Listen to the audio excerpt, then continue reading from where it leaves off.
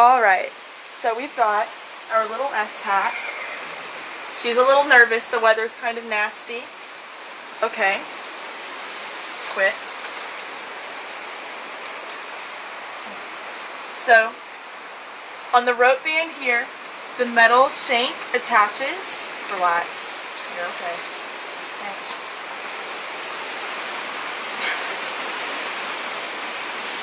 The shank attaches here, curves down. This is where the headstall sits. Ooh. You're fine. I know. The curb chain goes from this little hook here underneath, and your reins attach to the bottom of the shank. Hey. Quit. She also hasn't been messed with in a long time.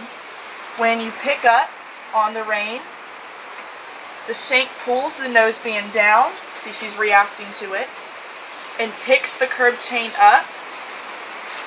That's going to be the same on this side. Brings the nose band down and brings the curb chain up.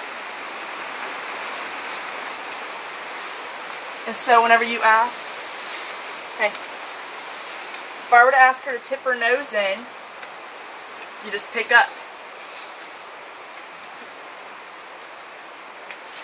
So, I hope that works for you.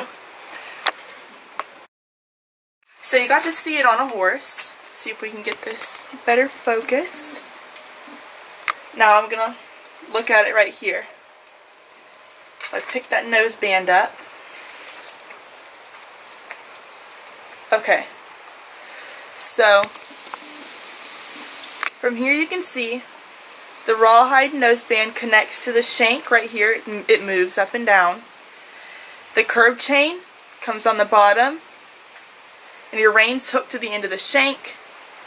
When you pull this, it pulls down on the noseband, and it pulls the curb chain up into the jaw, acting like your average shank. So this is, in fact, a shanked hackamore.